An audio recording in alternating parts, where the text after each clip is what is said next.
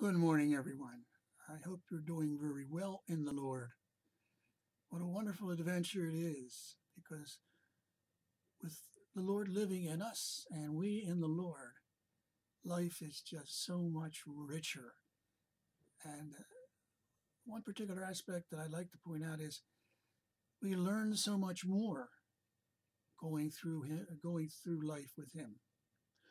Of course, today's reflection is Pentecost Sunday. Acts of the Apostles, chapter 2, verses 1 to 11. Here the account is of the astounding scene of Pentecost and the events that flowed from it. They were all filled with the Holy Spirit that gave them the gift to proclaim the mighty acts of God. And those who were listening heard them in their own tongue, which were many. The Almighty God demonstrated His might by filling the room with a noise like a strong driving wind, and the Holy Spirit appeared to them as tongues of fire, which parted and came to rest on each one of them.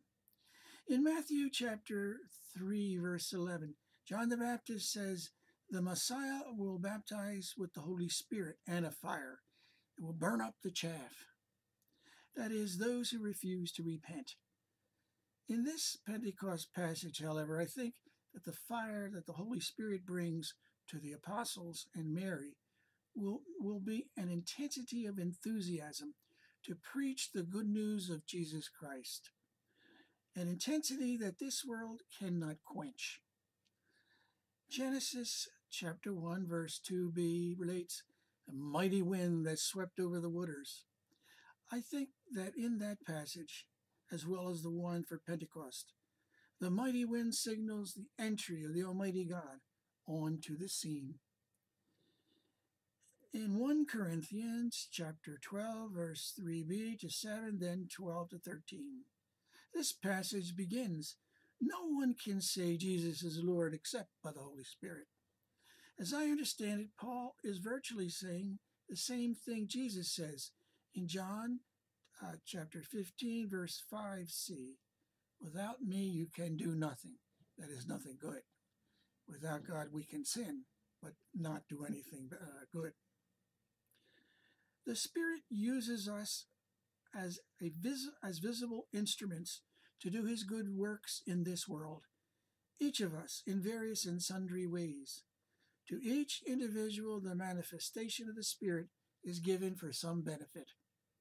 In doing our assigned part together, we build the one church through the work of the Spirit in us, who enables us to function as one coordinated entity for the good of all. It's unity in diversity. Jesus says in John chapter 17, verse 22, I have given them the glory you gave me, so that they may be one as we are one. I and them, you and me, that they may be brought to perfection as one. In Romans chapter 8, verse 8 to 17, one of the quotes from there is, "For if you live according to the flesh, you will die. But if by the Spirit you put to death the deeds of the body, you will live." According to biology, human beings are classified as the animal Homo sapiens.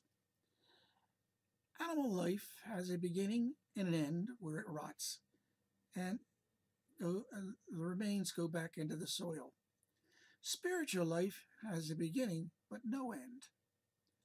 For each one of us, our lives are a journey from the beginning to the end, either by choosing to live the animal life by pleasing our bodies, that is, to live according to the flesh and rejecting what God wants of us, or to choose to live the spiritual life by pleasing God.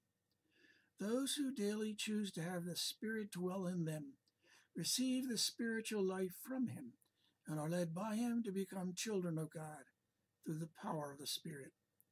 As children of God, we become heirs of God and joint heirs with Christ.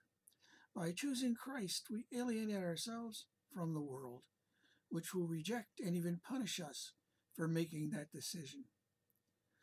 In the gospel reading, first one, John chapter 20, verse 19 to 23. After the resurrection, Jesus appears to the disciples to commission them to preach the gospel, saying, "Peace be with you. As the Father has sent me,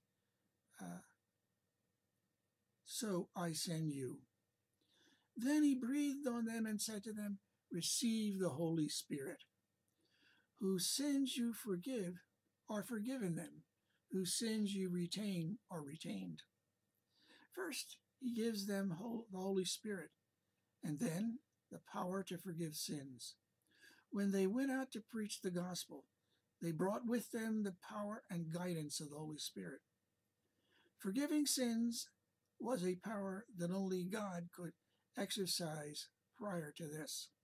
Now the Holy Spirit makes them instruments of his forgiveness, so that the converts to Christianity could have the Spirit dwell within them.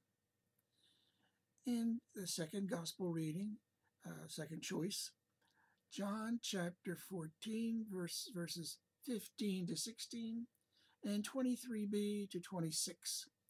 Jesus says to his disciples, "If you love me, you will keep my commandments, and I will ask the Father, and he will give you another advocate to be with you always." To have God as our God, we must love him with the love that he gives us, and obey his will, because his will is love.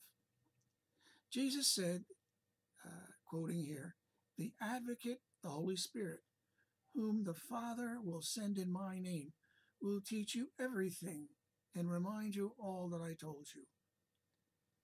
The apostles and all of us who teach the faith throughout the ages will be informed and guided by the Holy Spirit, so that we will not stray from the truth. The Catholic Church and its officials, the Bible, the holy buildings and books, the sacraments, are instruments of the Spirit to move us day by day on the road to heaven.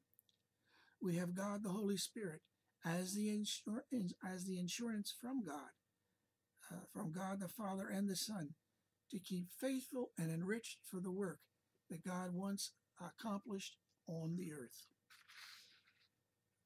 The Holy Spirit enables us to live out each day in God's goodness. What a wonderful gift he is.